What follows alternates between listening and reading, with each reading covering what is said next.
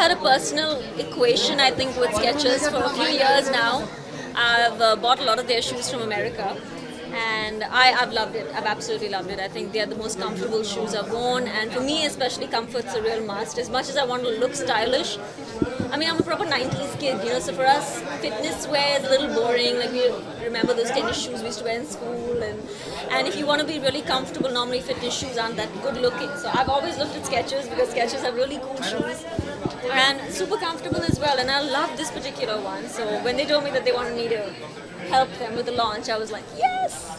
So I get access to the new shoes, which was amazing, and they're super comfortable, like super. I could live in these all day. It took me so long to choose which ones to wear. I love them all. I was just like, should I wear the pink ones? Should I wear the blue ones? Should I wear the green ones? I actually, you know, normally I'm not much of a color person. You normally see me in black and white or like monochrome colors, but when it comes to shoes, I like going a little funky. So I love the fact that I would never normally wear neon and green, but I love this. This is so cool. You see this? This is so cool. I love it. Yeah. You can ask him about the whole technology of the shoe, because I have never seen shoes that do this. I mean, and like this. This is like Absolutely flexible. like, you know, like, is that right? We're nicholing something. Oh yeah. Totally, no? Yes.